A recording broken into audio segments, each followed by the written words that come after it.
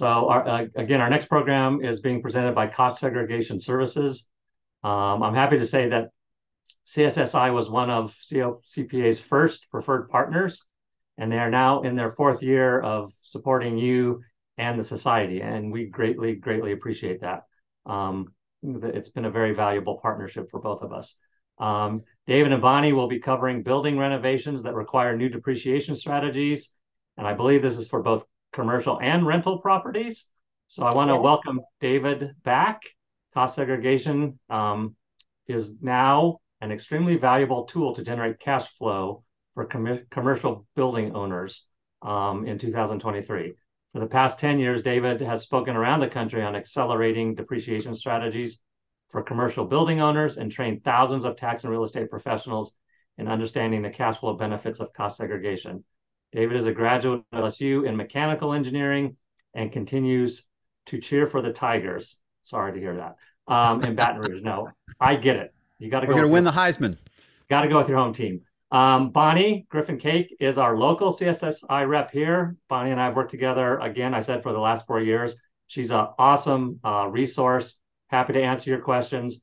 Whether you're going to use CSSI or not, she is always happy and willing to answer your questions. So I encourage you to follow up with her if you have any questions about cost seg and depreciation, all those kind of things. And with that, I roll it over to you two.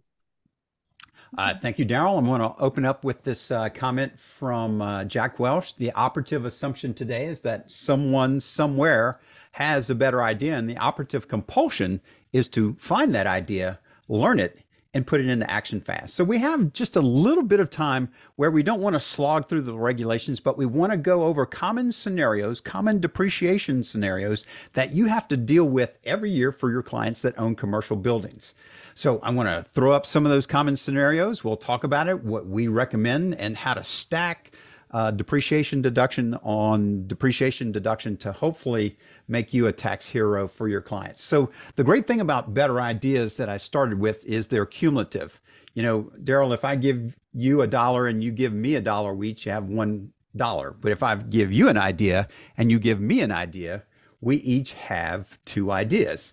That's the good part about ideas. The bad part about ideas is what you already know prohibits you from learning new things. So for some people, I'm going to have to kind of try and reprogram your brain to be able to understand that there's some new strategies that you should be employing for your clients, not just defaulting to the old strategies that you may be using. Again, so let me prove that. I said that that what you already know prohibits you from learning new things. On the next slide, I'm going to show you 7 little words that any third grader in the Louisiana school system can understand. So let me show you that. I'm going to show it to you, and I'm going to ask you what it says.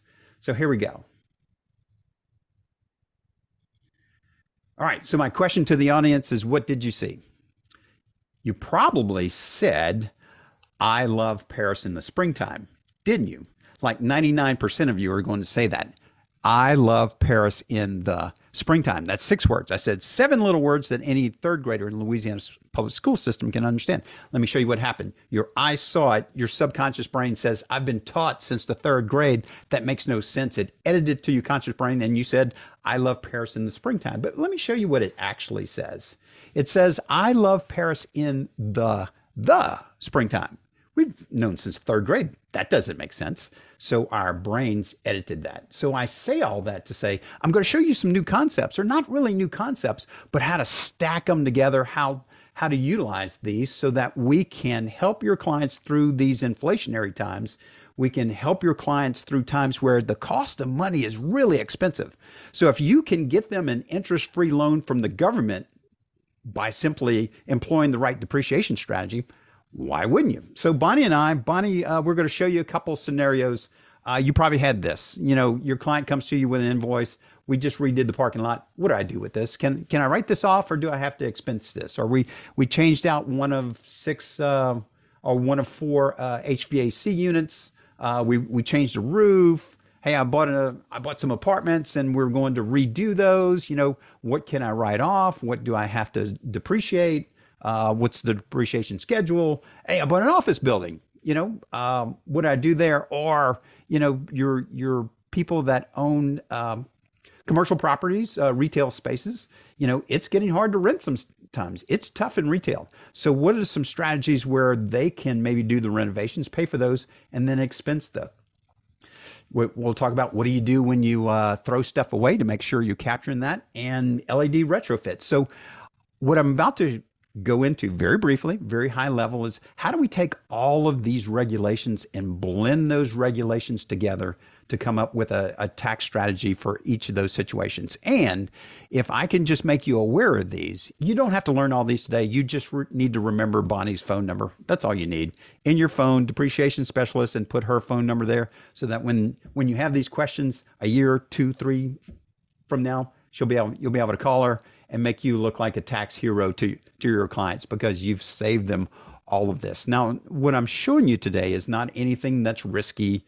It's not, tax loopholes. These are just the regulations, Tax Cut and Jobs Act, cost segregation, tangible property regulations. These are all the regulations that have put in place over the last 10 years. And we just want to learn how to fully utilize them. So we're talking about David? tax reform, right? Yes, go ahead. Yeah, I'm sure a lot of people listening here have seen online called tax loopholes. I have a problem with that term because it's not really a loophole. It's a Exactly. legal strategy, and it's encouraged by the American Society of CPAs. It's encouraged by the Journal of Accountancy. It's not a loophole. It is a regulation, a legal way of depreciating taxes. That's right. All of these strategies are legal strategies. So for instance, so your client's going to come to you and say, "Hey, we just had the parking lot redone. We put in a new layer of asphalt in there. What do we do with this? You know, over the years that we've owned this building, it's gotten worse and worse. We're starting to lose cars into the potholes. So we decided to finally fix it. What do we do with that? Okay. What's your recommendation? What do you say to your client? Well, you say to your client, "Oh, that's 39-year property." Well, you're a dinosaur if you're saying it's 39-year property. There's a lot better ways to classify that. You could say it's 15-year property. It's a land improvement, and it is, and that's good. So we can depreciate that over 15 years, right? Okay. But understand that 15-year property is now eligible for bonus depreciation. So in 2023, we can take 80% of that expenditure in the first year and be able to write that off and be able to capitalize that and then depreciate that 80% in the first year, and the rest will depreciate over 15 years. Okay, if you think you're pretty good, why don't we do something even better than that? Why don't we determine whether we can expense it as a repair versus an improvement? Use the tangible property regulations to say, you spent this money, it's probably less than 35% of what you originally spent on the parking lot or what it would cost to put a new parking lot in. So therefore, if it's less than 35%, I can, by the tangible property regs examples, be able to say that doesn't rise to the level of an improvement. That's a repair. And I can go ahead and expense that repair. I'm going to write that off, all of it off. Well, you can, I can write 80% of it off and depreciate it. What's the big deal about writing it all off as a repair and expensing it? There's no recapture on that. So it's expensed, and therefore there's no recapture. So when there's a time to sell the building, there's no recapture like you would have to do if it were a 15-year property. So, David, yes. Tell them a little bit about what if they bought the property, did a cost segregation on the before fault areas, and then a year or two later they did the overlay on that. How would you handle that? Yeah, so if they've bought the building and you can do a cost segregation study on it, that would certainly be the best thing to identify the value of the property as 15-year property. And then when you do the renovations, you've got a cost segregation report that shows what's the value of that parking lot. And then you can easily compare the expense, the invoice that you have to show that that's less than 35%, which is a rule of thumb that's not in the regs, but we'll explain a little bit of that. So yes, anytime you have a cost segregation study, it's going to make things a lot easier. For instance, your client's HVAC rooftops units. So let's say they have four of them and they come to you with a $25,000 invoice and say, hey, one of them went out. We went ahead and replaced it. What do I do with this invoice? Okay, spent 25,000. What's your response? 39 years for HVAC equipment. That's what the depreciable life is typically on structural property. Yeah, not so good. How about if you Section 179 it so that you can write it off and dispose of the old and keep the new? So you take a disposition of the old and be able to write off the partial asset disposition, whatever remaining balance is in there, and then you put the section under Section 179. You put that item on the depreciation schedule, and then you can depreciate that 100% in the first year. That's pretty good. May not be the best way though, because if you utilize the tangible property regulations again, you could make the determination that says, hey, I have four of those rooftop units and I only repaired one of them or got rid of one of them. That's only 25%. In the regulations, it typically says if you're spending less than 35 to 40% of the unit of property, if that invoice is less than 25 to 35% of the unit of property, that doesn't rise to the level of improvement. Therefore, you can expense it. So that's the best scenario there, is to expense it. If you had a cost segregation report, you would have a number for those rooftop units to where you can easily compare that invoice and says it doesn't rise to the level of an improvement. So again, tangible property regulations win again. So you can see you've got a lot of choices here. And depending on which one you choose to use, whether it's how it benefits your client, it's up to you. But a lot of people aren't aware on utilizing the tangible property regulations. What if you have to, I won't go into this very much, but it'll be in the slide. So what if you have to capitalize the unit and you've replaced a unit, put in a new one? How do you know how much to write off of that old unit? When you remove that, you must take that off the depreciation schedule. So what do I write off? What is the value of that? So because it's not broken out, you might not have a cost segregation. So there is a way to use, you don't necessarily need a cost segregation study. You can use the producer price index to determine, take the new invoice, use a producer price index to go back to the year that the old one was put in service. Now depreciate that forward to the current year, and that tells you the remaining depreciable balance that you have in that unit. So, David, yes. We have a question here. June is asking, if you choose to depreciate the parking lot improvement over 15 years, instead of expensing it as a repair, do you now retire the original parking lot cost from depreciation, or continue to depreciate it and depreciate the re-asphalt?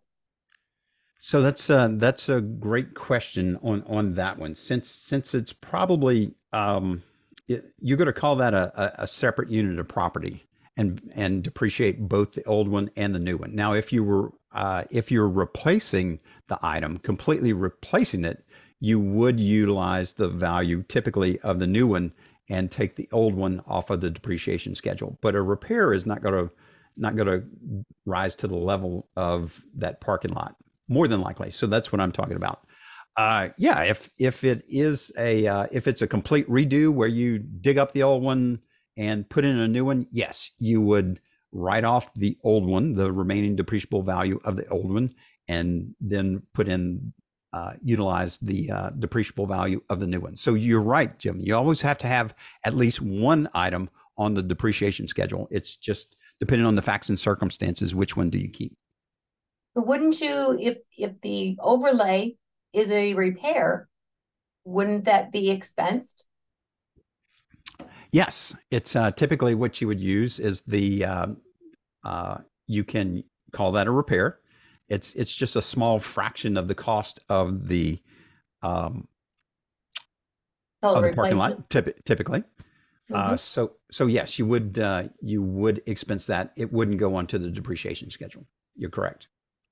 And Kenneth is asking a question here. He says, even though no recapture, do you still have ordinary income to recognize? Do you still have ordinary income to recognize? I'm not sure of the question. Because you're expensing it. So you don't have depreciation on it. Right.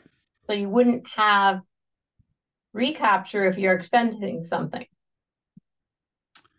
That's right. So there's no recapture on the expensing of that item. I tell you what, if you would email me the question, I'll take a little more time to research it and get you the proper answer on that if I could. Okay. So understanding tangible property regulations, boiling, hours and hours and hours of videos that you would have to watch to become an expert on tangible property regulations. Here's a simple puts versus keeps analogy. So capital expenditure generally puts permanent increment into the longevity. So therefore, it must be capitalized. A repair is something that keeps the building structure or the unit that's operating, keeps it in ordinary and efficient operating condition. So the difference between puts in service and keeps in service is the difference between an improvement and a repair. It's the difference between capitalizing and having to expense that or being able to expense that. So, okay. So more than likely, again, common scenario, client comes to you with a roof. Hey, we put on a new membrane roof, or we put in new shingles on that. So what is it that we should do with this, with this item? Typically roofs are 39 years, right? Under section 179, you can, under section 179, you can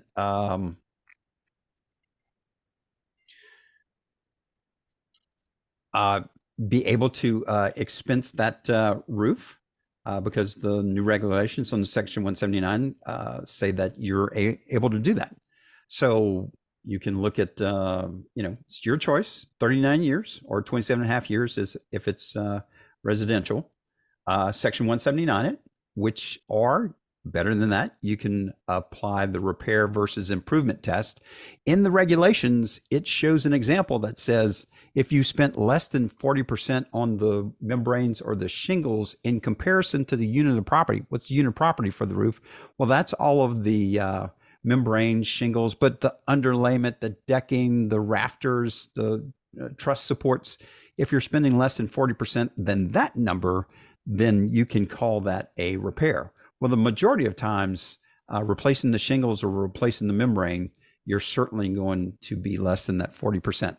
So by understanding, and so that's kind of, these regulations aren't in writing that says you can do that, but the industry has adopted these repair examples in the tangible property regulations as a rule of thumb to be able to use to determine, does that expenditure rise to the level of improvement, or even though it meets the definition of a level of improvement, it might not rise to the level of improvement. Therefore, it's a repair. We might want to point out that a roof is different than repairs on other items. That the roof has a 40%, if it's under 40% of the total replacement, you can take that and mark it as an expense.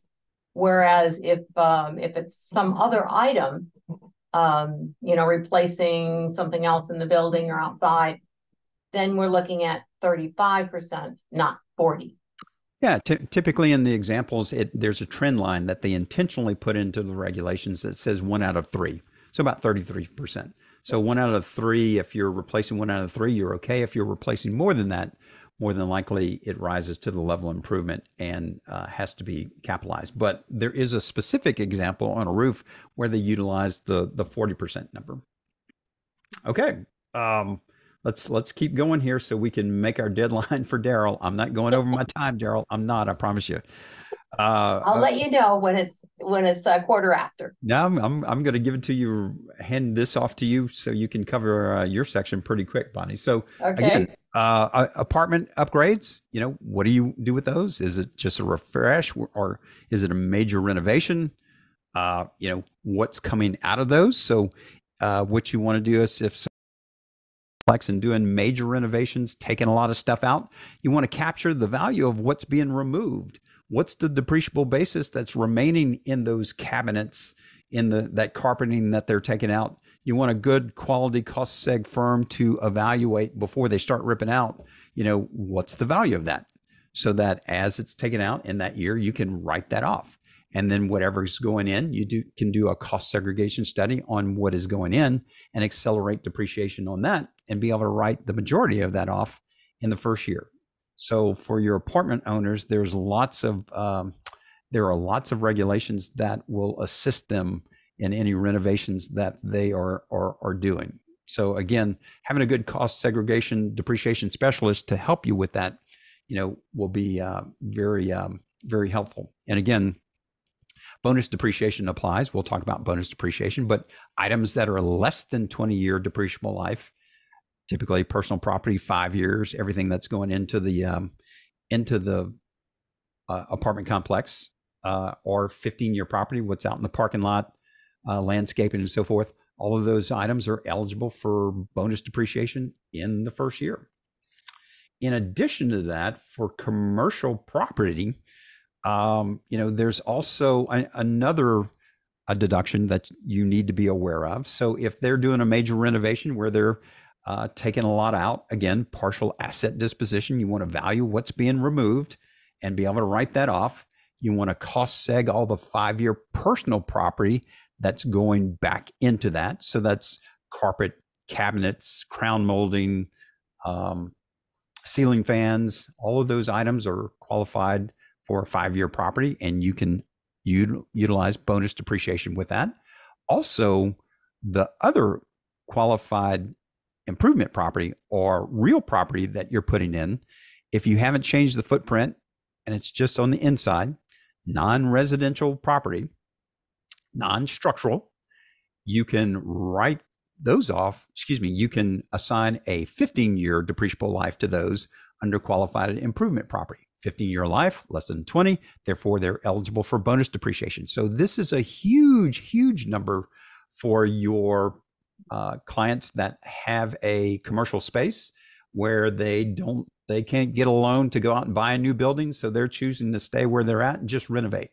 Practically everything that they're spending on the inside of that building is now eligible for bonus depreciation in the first year. So having a good cost segregation specialist to help you with all those renovations will be worth its weight in gold and earn you that tax hero status. So start getting measured for that red cape, because you'll have tax hero status in your client's eyes. So again, these are all deductions that are qualified for. Here's something on the qualified improvement property. If you had a client that did some renovations in 2018, 2019, 2020, you might have picked up a client where another CPA, they had these renovations back then, and back then, 2018, 2019, there was a glitch in the language that's been now fixed. But back then, everything that was built on the inside was 39 properties. So the qualified improvement property was 39 property, wasn't eligible for bonus depreciation. That was changed in 2020. So go back, look at those, and you can go back and change that to a qualified improvement property definition that's 15-year property. Therefore, it's eligible for 100% bonus depreciation when it went in back in 2018, 2019, 2020. So you can go back with simply using a 3115. No need to amend, but just use a 3115 designated change number 7, and you can go back and reverse that. So again, a cost segregation company will be able to help you with that. So again, that was under the CARES Act. That's worth its weight in gold in the right situation. All right, here's a couple more. Retail space. We talked about this. Your client has retail space. What is going to do some renovation on it? What should he be looking for? Well, again, if he paid if he has a client that moves out and he had paid for those leasehold improvements, if they're ripping it out and changing that over for the next client, you want to be able to write off went into the dumpster if he had paid for that. Whatever's going in, if he's paying for that, you would want to use a cost segregation study. Oh, might be qualified improvement property that he's putting in. So therefore, those items that are not personal property but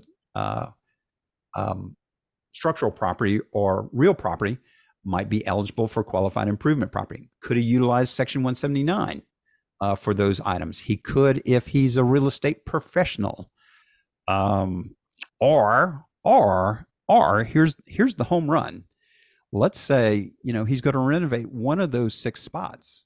1 out of 6 is less than that 35% that we've been talking about. So he really could be able to pay for the leasehold improvements and call that a repair to the building and therefore expense that. That's, again, when you start earning tax hero status, when you're able to do that for your clients. So again, these are all strategies that you need to be made aware of. And one more for you, LED retrofits. A lot of our clients are, trying to upgrade the energy efficiency of their buildings. So what happens when you remove that old light fixture? Well, there's still depreciable basis in there. So let's write off what's being removed under partial asset disposition. You can write off the labor to remove that. Okay. Now you're putting a new fixture back in for that, and there's labor to put that back in. That could qualify for qualified improvement property and be eligible for bonus depreciation. So for a LED retrofit, you're able to write off a substantial amount of the project and help your client pay for that. Again, let me go back with the partial asset disposition. You've got that here. So with partial asset disposition on that retail center, one of the things that I think sometimes CPAs miss is that they bought the building as it is. When that tenant vacates, if they didn't have a tenant in there, or if the tenant that was in there vacates, you can use partial asset disposition on that because the owner of that property purchased the property with that tenant improvement in there already. So he's paid for it as long as the tenant didn't pay for it. Mm-hmm. Okay. Yep. That's Bonnie. That's a good point. So keeping going here, Bonnie, I'm going to turn this over to you, but you can see how you stacking depreciation strategy on top of depreciation strategy on top of a base of cost segregation really makes these deductions quite a huge sum of money for the right clients. But it's essentially an interest-free loan from the government. So Bonnie, everything that I've been talking to, the CARES Act, Tax Cut and Jobs Act, they all sit on a base of cost segregation. And so let's talk about a little bit about cost segregation. If you could kind of lead us through some of that discussion. Sure. I'd like to read a couple questions here that came in as well. Mike says, do you have a general rule of thumb for when the benefits exceed the costs and time value of money for new or existing buildings, commercial, apartments, etc.? Great question. So we've even been able to make cost segregation studies cost effective on buildings of $200,000 and above. I have done a few below that, but if we can make it cost effective on a $200,000 building, we can certainly make it effective on a $300,000 building, 400,000, million, and on up. So with the cost segregation pricing that's in the market today, it really pays to look at just about every building that you have, as well as those buildings that have not employed an accelerated depreciation strategy. They're still utilizing straight line depreciation to go back and look at buildings that a client may have owned for 5-10 years, and to change that method of accounting to a accelerated depreciation strategy. And those buildings work as well. So we'll talk about how to do that as well.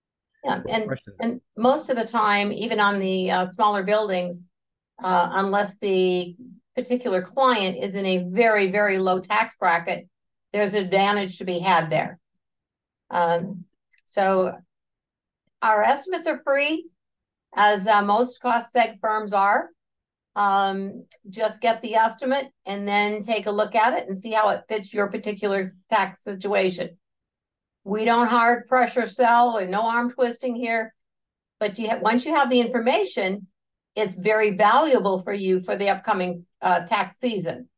And we can go through these on a very specific level for your situation. Somebody else here, Pete's asking, is there any length of time you have to own the building before you can use the qualified improvement category, QIP? That's a great question. So the building has to be in commercial service before you start the renovations. So that can be during your ownership, or it can be in a previous ownership. So if someone else had the building in commercial service and you buy that building and start renovations immediately before you put it in service, that prior life where it was in service counts. So it doesn't have to be in service on your watch. We talk about this, Bonnie and I were talking about this for short-term rentals. Mm-hmm. You know, if someone can buy a short-term rental that has previously been a short-term rental and do their renovations to that, then they can apply qualified improvement property. If they're buying a long-term rental where it was just a rental home, it's never been in commercial service, they could buy that, put it in service for a month or so, something that shows that it was in service, and then take it out of service, do the renovations. So the regulations say it has to be in service at least one day before the improvements start. But certainly you would want it more than one day on short-term rentals. But that's a huge strategy for short-term rentals. But great question. So if it's been in previous service, that counts. Or if you've had it in service for some period of time, as low as one day, that would count as well. And we might also mention that qualified improvement property on a short-term rental can work if the average length of stay is 7 days or less. If it's more than 7 days, but less than 30, qualified improvement property can't be applied. But you're still using a 39-year depreciation on those because it's considered a short-term rental, and all short-term rentals less than 30 days have to be on a 39-year depreciation schedule. And we see probably, hate to say it, the majority of them I see are being done wrong at the tax professional level. They're showing them at 27 and a half. So I would suggest you don't raise a red flag for the IRS, because they're looking for ways to get those new guys busy. Okay. All right. So we're talking about parts and pieces here for cost segregation, Bonnie. You know, they can look at the building as a whole and depreciate it over a straight line over 39, 27 and a half, or they can look at the parts and pieces where, you know, $2 million building, you know, maybe $100,000 of cash flow would be available to your client if you switch them to a cost segregation model. Well, and we also want to mention that, you know, just because it's 2023 and the bonus is down to 80% now, if they bought that building back in 2018, you still have 100% bonus depreciation on it. And I think a lot of people think, well, gee, it's only 80%. It's not 80% if you bought the building before that. So you have a lot of clients out there that you can look like the hero if you realize this, get an estimate for them, and then say, look, do you want this extra money? Okay. So using an analogy for cost segregation, because there may be new CPAs on here that haven't seen that before or are not familiar with cost segregation. So let's make it really simple. Okay, let's compare it to a Big Mac. Okay, the hamburger is like a straight line method, $5.39. Okay, so you divide it by whatever the 27 and a half or 39 years, and you get that little bit, few pennies here and there every year. Okay, but looking at it from look at the cost segregation method, view of it. Go ahead, David, put them up. I wonder if Daryl's old enough to remember this. So people over 50, you know, the little jingles playing in their head. So it's two all beef patties, special sauce, lettuce, cheese, pickles, onions on a sesame seed bun, right?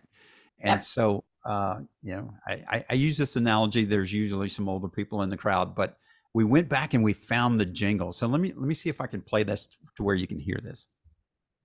To all beef patty, special sauce, lettuce, cheese, pickles, onions on a sesame seed bun. To all beef patty, special sauce, lettuce, cheese, pickles, onions on a sesame seed bun. You deserve a break today at McDonald's. McDonald's Big Mac, the great big sandwich with a great big taste. Yeah, so that's like a 50-year commercial, but with, you know, us older people all have that in our head. And Bonnie, I was talking to one of our co-workers and I showed them this picture, and they were a younger person. They go, "What's that thing right there? What's that thing with the numbers on it?" It's like, well, that's how you change the channel back in the day before they had buttons on the remote. But anyway, if you've never felt the change of the channel there, or someone says, hey, you know, turn the channel, that's what they were referring to. Dad always made the kid get up and go turn the channel. But anyway, if you know what that button is, you're officially old. Welcome to the club. So making cost segregation easy, we'll use the bucket analogy here. So if you think about your base building as 39 or 27.5 year depreciation, that's what a straight line is. They just divide it by, you know, the total purchase of the building minus land, divided by 39 or 27.5, and you get your depreciation dribbled to you over the years. But what we're doing with cost segregation is we're dividing out the base building itself, and that's 1250 property, which is structural. And then anything that is between 5 and 15-year depreciation, we can take that up front. If it was between October of 2017 and December of 2022, we're looking at 100%. You're looking at this year, you know, purchase this year and occupancy this year, then we're down to 80%. So don't overlook the advantage of this for your clients. Even an estimate is helpful for them. David, you move it. Okay. So what comes under these categories? The structure of the building is right here. All of these items here. And the 5-year, typically moldings, carpeting, cabinets, special plumbing, or specialty electrical. A lot of buildings are putting in specialty electrical, and even RV parks are putting in specialty electrical. And they may not qualify for a general depreciation because everything is under 20 years. But if we do a cost seg study on this, it includes tangible property, all of that specialty electrical for an RV park also fits into this. And there are a lot of money that's being left on the table. QIP, the other, you know, all of this is available for you to leverage. This is what we have, the input document for your client's return. And it shows a breakout of all the building components, which are 5-year, the 15-year, and we give you all the structural breakout. It's not just one number. And this comes in very handy in the years coming up because you know what you're dealing with. If they have to replace one of these, then you can use the next slide. We'll show you how we break that out for building systems. These are the building systems that are normally, you know, the capitalized items that go on for 27.5 or 39 years. So you have not only the depreciable cost, you have the replacement cost right here. So what does that mean? If you're replacing the roof, which is a, you know, usually a capitalized item, and you're doing what we consider, you know, a repair, which is a lot of what have been capitalized in the past. If it's under 40% of the replacement cost, not the depreciable cost, but the replacement cost, you as a CPA have that number available to you, and you can say, okay, if what we're doing is less than 40% on the roofing of this replacement cost, what do you do with it? You expense that, okay? So that's something that really takes a good look back at that, because when you get that cost seg, it's actually making your job easier and you become the hero. So cash flow strategies, we are at 3:15, David, so we don't have much time left. Maybe I think it's 10 minutes yet. Okay. So this is the sequence for new and improved properties, but let's skip a couple slides here. This one, let's go back to that one. I like that slide. Okay. This shows you, and it says 100% first year. That's for things between October 2017 and December of 2022. It'd be 100%. Of course, it's going to be a little bit less than this, for 80%. But you'll see here that the blue line here is your standard straight line depreciation. So what we're doing is we're pulling a little money out of the future years, which you would have for depreciation, and pouring that into the first year, 80% now, 100% in purchases during that former time. So it just drags this out a little bit, but you get the idea here. This is accelerating the depreciation, so you have that cash flow now. And that's what you need, because your client is expecting you to come up with strategies more and more. You're not just shoveling papers and transferring numbers from their records to the IRS. So this is the type of strategy that makes you the hero. But all of this is based upon the foundation of cost segregation as to whether you can then go to CARES Act, the TCJA, or the tangible property regulations. Okay, and so what we're doing is we are delivering results for you and your client. So the first thing you get is a no-cost review. No cost to you at all or your client. Just answer a few questions and we can get you an estimate within 1 to 3 days. I mean, if you do a 1031 exchange on these things, it might take 3 days for us to get back to you, but we can do that. Okay. Site survey, we get those in place. We do on-site, inside, and outside surveys. Physically there. And we do that because we don't want to miss anything. And we don't want anything to have the IRS come back and say, well, gee, was this really a tile floor? Or was this really a wooden floor or vinyl? And we categorize them according to what those are. So we want documentation, and that means photos as well. But we're doing that inside the property, not externally or with some drone. The analysis itself, once you've committed to the prediction, the estimate that we give you, we're looking at 4 to 6 weeks now. We brought that in the last year to make it even shorter time. We deliver the results, and if you need a 3115, I know personally I include those. Excuse me, for my clients, because I know that they are a real pain in the backside for CPAs. So you can get those included in a cost segregation estimate from when I do them for you. These are several examples of how we've, increased the tax savings for each client in any of these. Self-storage is a lot more than you might think. Dental office. I'm watching the time here. Okay. Dental office, let's go on, David, so we can get to the grouping stuff here too. It's if there's any questions on here, please let me know. Okay. Nothing right now. Okay. All right. So okay. Partial asset disposition, we had talked about that before. I want to mention one thing about partial asset disposition.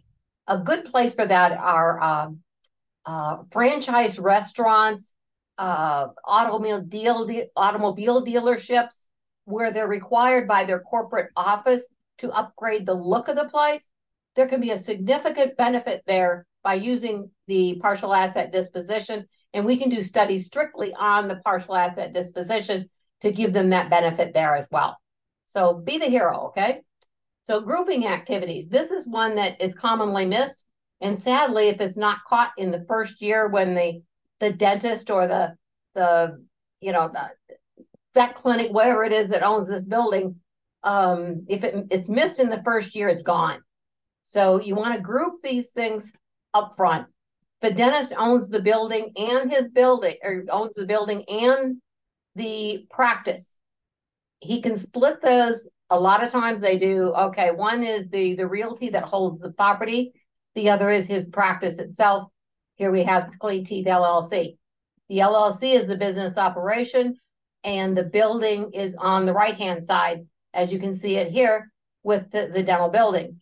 Now, if you miss this, it's gone. So you want to group the dental practice with the building in the first year, and there are some regulations that govern this.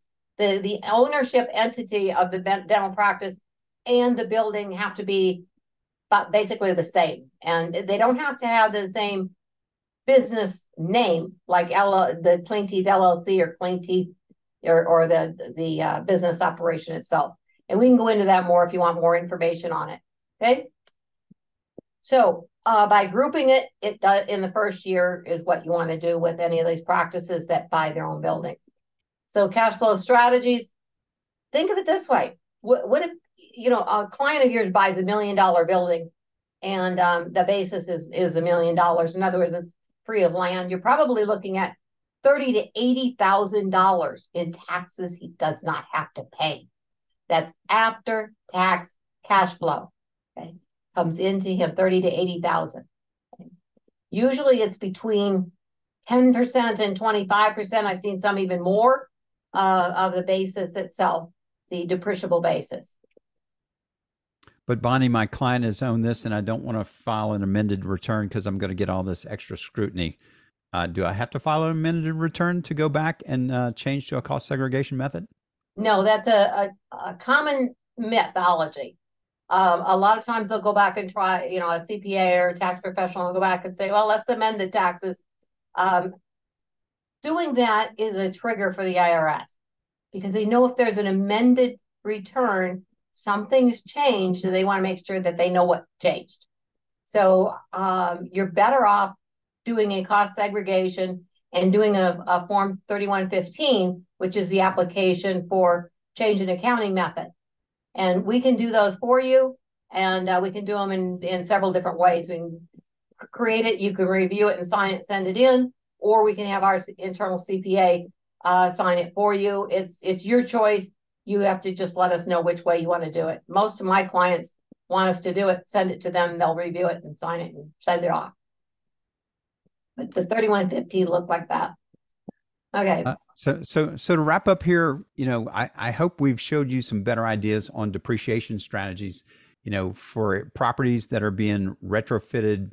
There's lots of options for you, the tax professional, to identify them properly and be able to accelerate depreciation or even expense the items. So by having that depreciation specialist in your phone, don't forget to put Bonnie's number in your phone. So that way, when you need someone to help you make all these decisions, we're certainly there. So if you need us to run some analysis for you to see if cost segregation is a better idea for you and your clients, we're with just the building basis, date, place, and service type building, cost of the renovation, we can go ahead and run the numbers for you so you and your client can make a secure financial decision to say, hey, this truly is a better idea. So again, thank you so much. I hope we've been able to share some ideas that will make you a tax hero in your client's eyes. And don't forget to reach out to Bonnie with any questions that you have. And so let's take a few questions if we have to. We got 1 minute left, Daryl. I made it. I can't see you answering a question in a minute, David, but you can try. There is one here, David. We got one here. It says, Karen says, is using cost seg by expensing items versus depreciating them provide a permanent tax savings, or is it a temporary savings? So what you're creating with a cost segregation study is you're creating an interest-free loan from the government. Let's be honest, there's recapture on that loan. That's why it's a loan, right? So they're paying an upfront cost to get that loan, essentially to do the paperwork to be able to get the depreciation deductions that they can then apply. But they can keep that cash as long as they own the building, put it to use for themselves. So that's the the cheapest money that you can find out there right now is to do a cost segregation study or a look back study for your clients to be able to, find them the cash that they need because the cost of money is so expensive. So, yeah, and I want to just mention here because I love this particular quote by Guy Kawasaki, and he says, what's the number one word in the world of business, and that's cash flow. The number two is leverage, and that's what cost segregation gives you, and your client is leverage. We have a bonus for everyone here. If you'll download our presentation, there's a whole section on short-term rentals. We knew that we couldn't get to that, but we wanted you to have that information as well. So, past these slides, there's about 30 slides on short-term rentals. So please download the information. And again, I can't thank you enough, Daryl, for hosting us. It's been a pleasure to be a silver partner over these years. So thank you. Yeah. Thank you, David and Bonnie, as always, chock full of information. And you can tell that by all the questions. So sorry, everyone, didn't get them all answered. Please reach out to Bonnie. I threw that link up there. You'll get her information in the email tomorrow as well. And she's happy to answer some of those questions that we didn't get to. And we'll see you again in 5 minutes. All right. Thank you, everyone. Thanks.